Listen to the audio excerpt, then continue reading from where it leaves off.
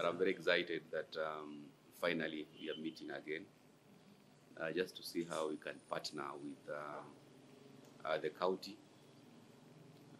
When we took over last year, and of course before our inauguration, Shinyalu people are very passionate about a tea factory being one of their programs that they're very excited to have.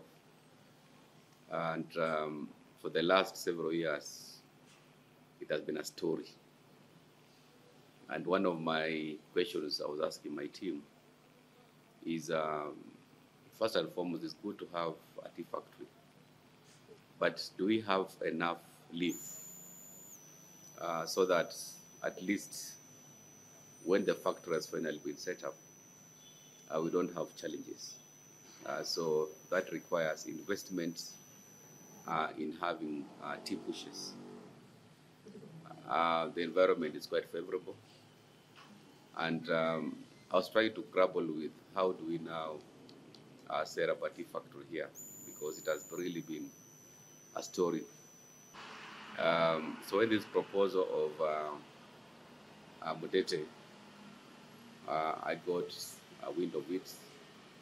I told the DG that you need to fast track the conversation, because at least when we have Mudete and of course the bigger KTDA, with the current tea reforms which are ongoing, at least we expect that this is going to be a viable project, and the fact that we'll now be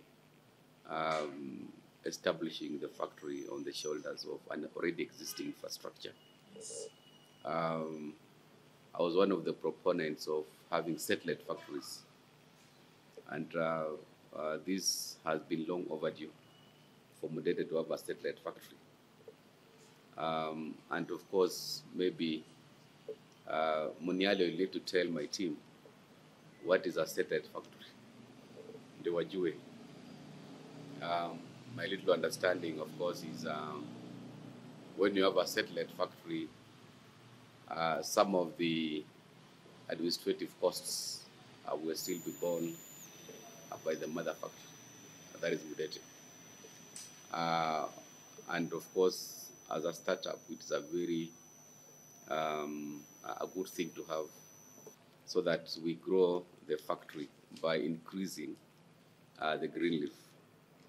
So that green leaf thing is very important, and I'm happy that the CS Agriculture is here, who is going to give us assurance on the programs that you have.